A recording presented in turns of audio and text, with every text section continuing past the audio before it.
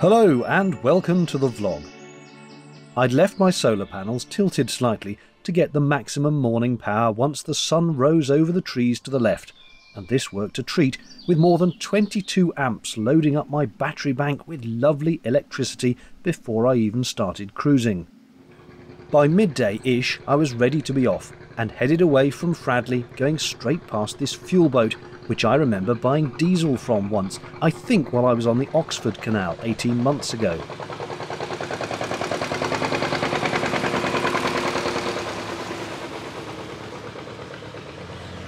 Look how lush everything is. The mixture of sunshine, rain and a pandemic has let nature go wild.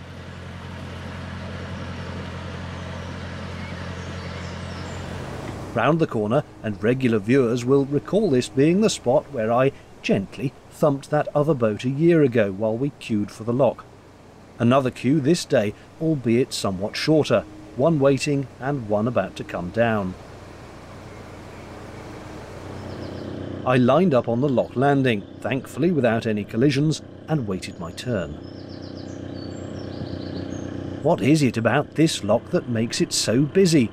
Another boat came up behind as well.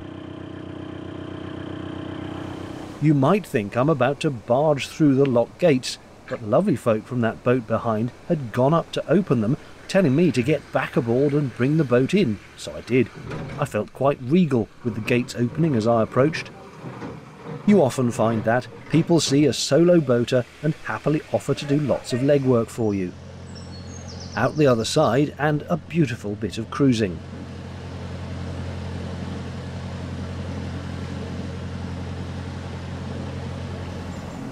Again, for the avoidance of doubt, it's a wide-angle lens making this look speedy.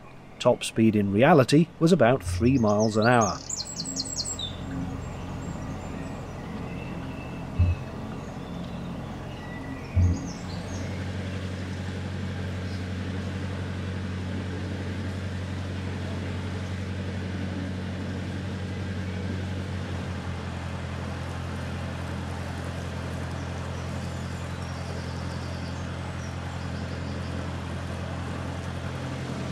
After a while, there's the unmistakable sight of Rugeley Power Station on the horizon.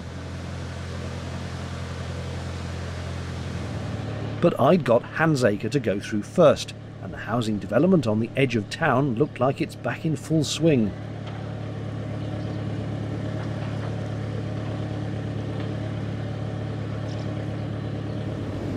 I've shown this spot before, but I was rather pleased with the reflection of the building on the water.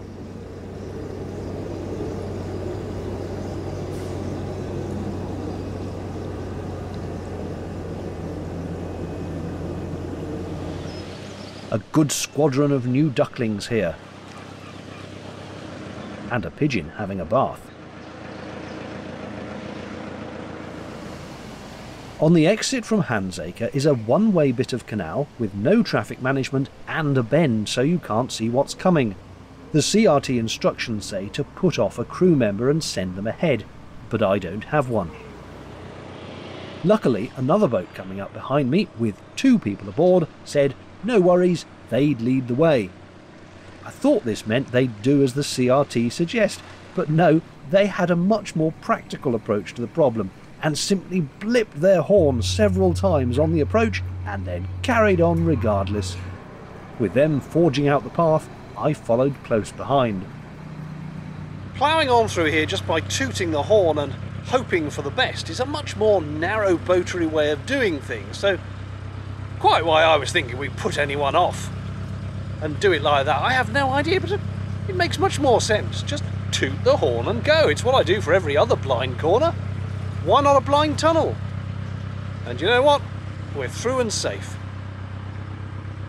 Still, it is reassuring to go after someone else, I have to be honest. They were lovely, as were these. That's quite the decent family.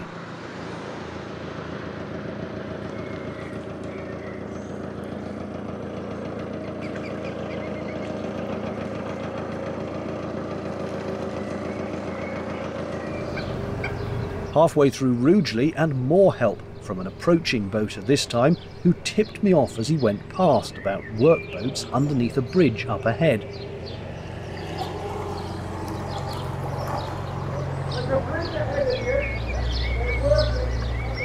Sure enough, things were at a standstill, but the CRT folk doing the work beckoned that boat and me through at a cautious pace.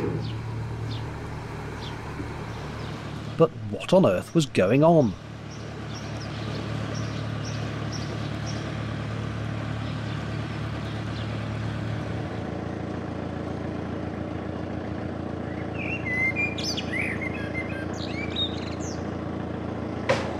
It appears the Canal and River Trust are repiling the bank here, which is always good to see.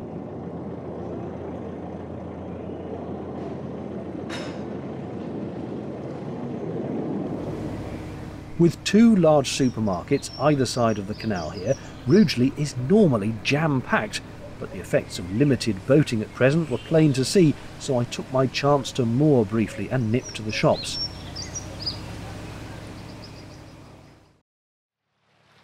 I don't like staying in towns though, so with the fridge restocked I headed off again, not intending to go far, but I did want to find a tree to moor under, as the next 2 days were due to be very hot indeed.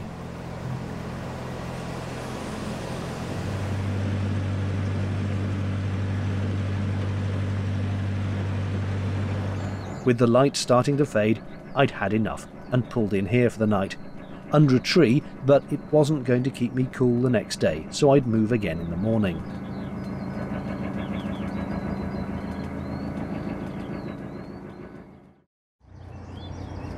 With 2 scorching days in the forecast and no aircon on the boat, it would draw too much power. The way to stay cool in a narrowboat is moor in shade and open the doors and windows. My quest was to find a suitable spot, but I also paradoxically wanted somewhere with sunshine so I'd get solar power. But I didn't go very far, just this little scoot half a mile or so up the canal to what seemed like an idyllic little spot.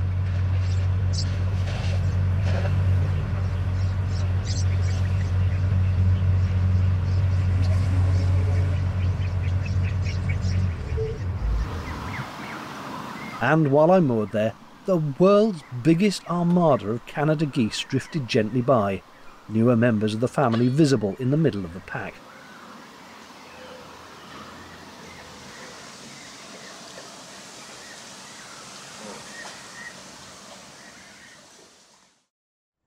It is another absolutely stunning, glorious day, apparently likely to be the hottest day of the year so far today. Temperatures up to 34 degrees Celsius. It's just gone 9 o'clock in the morning, so at the moment I'm guessing it's about 22. It was a very warm night, skies are blue, the sun is out.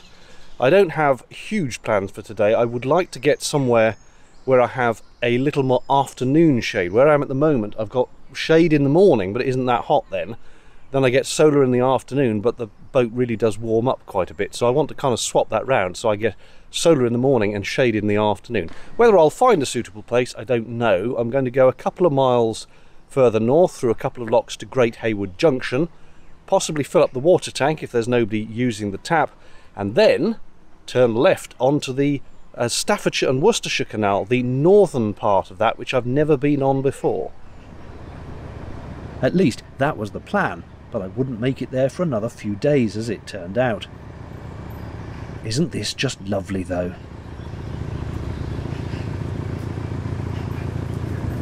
Another memory here of the field where the sheep fell in when I was moored opposite. I see they've now put an electric fence up.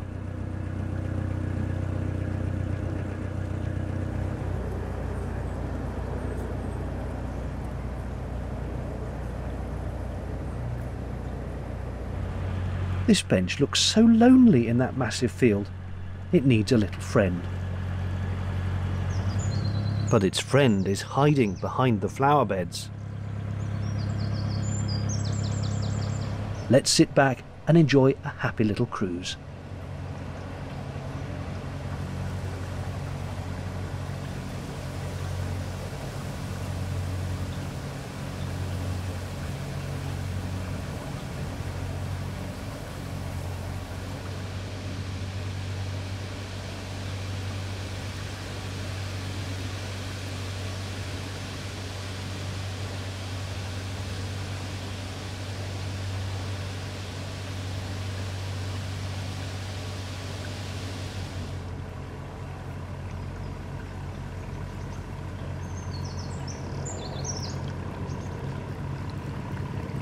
I sometimes get asked why narrowboaters don't use VHF radios.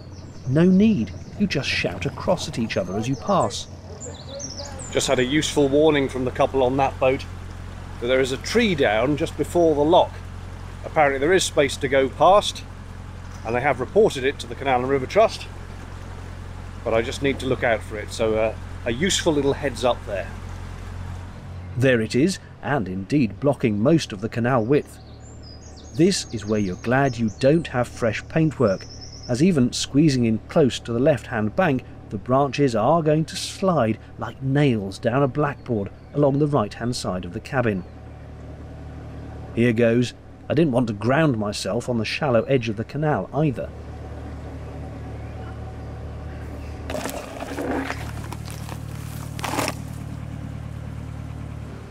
No worries, and here's the lock. Like so many, it's picture postcard pretty.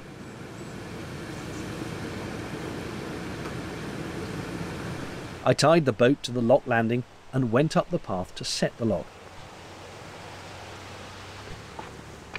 Another boat was just leaving, so that meant the lock was full and I'd need to start by emptying it to bring the water down to my boat's level.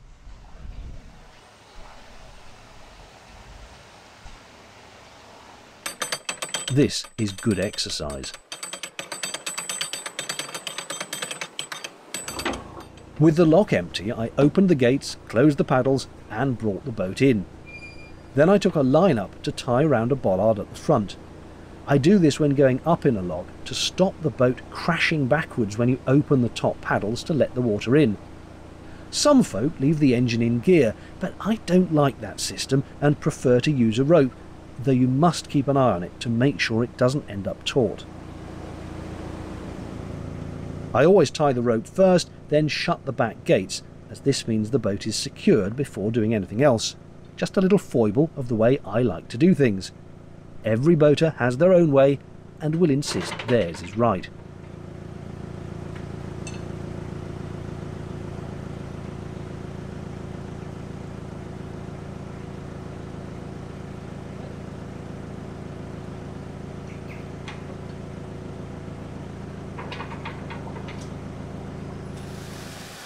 Gently with the top paddles to start the water coming in.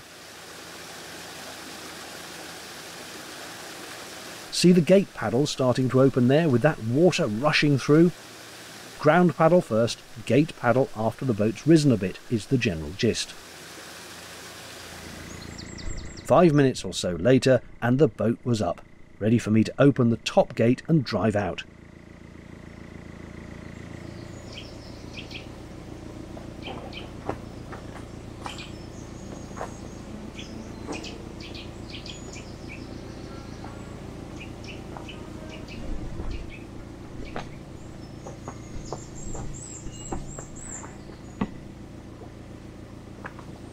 It is the done thing to make sure you've closed all the paddles before you go to stop any water leakage and wastage.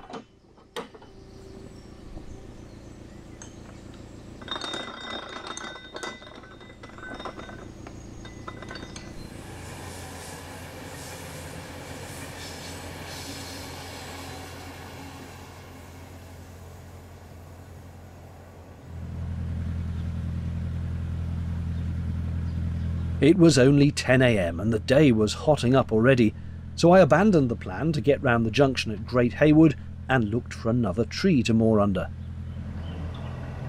Alongside the grounds of the Shugborough estate, this one looked promising. The sun was on the right and would move westwards to the left through the day. If I did this properly, I could have the front of the boat in shade and the back with the solar panels still in sunshine, so I went for this spot. Perfecto mundo. The sun would keep the panels churning out the power, but the saloon would stay in the shade while I sat and edited videos.